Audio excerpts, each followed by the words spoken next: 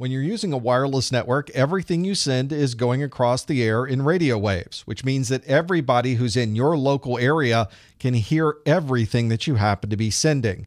Obviously, we need to be able to encrypt data then going over these wireless networks. We don't want somebody pulling our information out of the air and seeing the information that we're sending.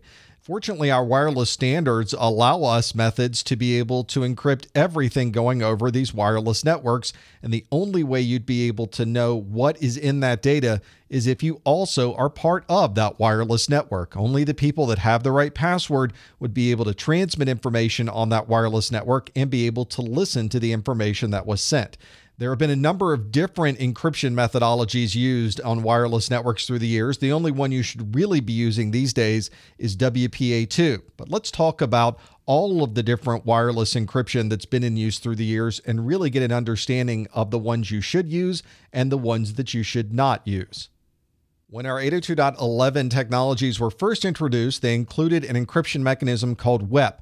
WEP stands for Wired Equivalent Privacy, and it provided a couple of different types of encryption.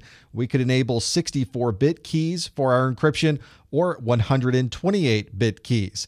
With a name like Wired Equivalent Privacy, it sounds like we'd have exactly the same privacy on our wireless network as we would on a wired network.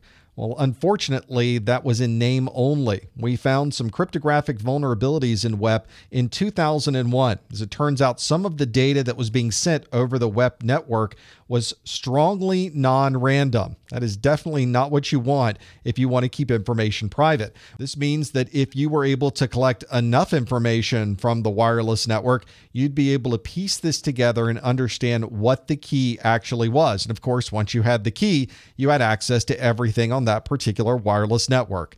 The rule these days is not to use WEP. You can find a WEP key in a matter of minutes with today's technology, and generally the devices that you would purchase and put into your network these days don't even give you the option to run WEP because of these cryptographic vulnerabilities. When these problems with WEP were discovered, we had to come up with a different way of encrypting and protecting the data over our wireless networks. And so we came up with a standard called WPA. This stands for Wi-Fi Protected Access.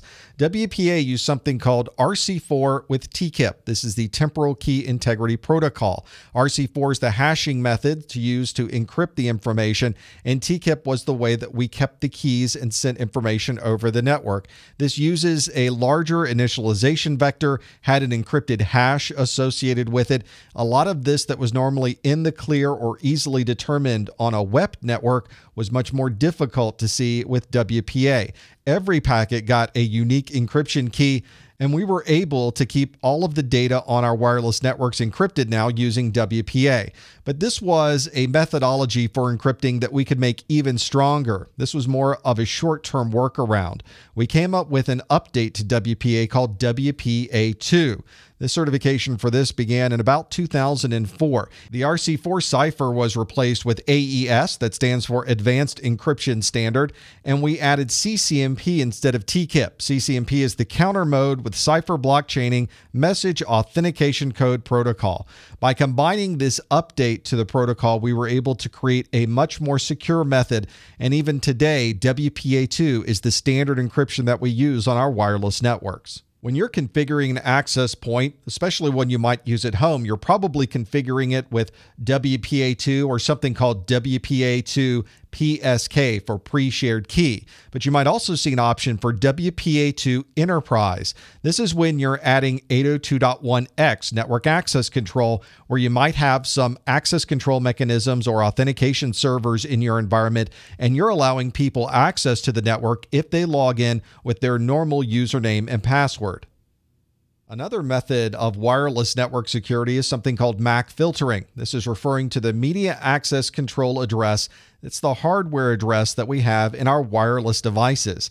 MAC filtering provides us with a way to allow or disallow access to the wireless network based on the hardware address of these devices. We can make a big list and have only the devices in our list gain access to the wireless network. This might be very useful to keep neighbors out of your network or to make sure that only people that are authorized to be on the network are on the wireless network, and maybe we keep visitors out of our corporate wireless network.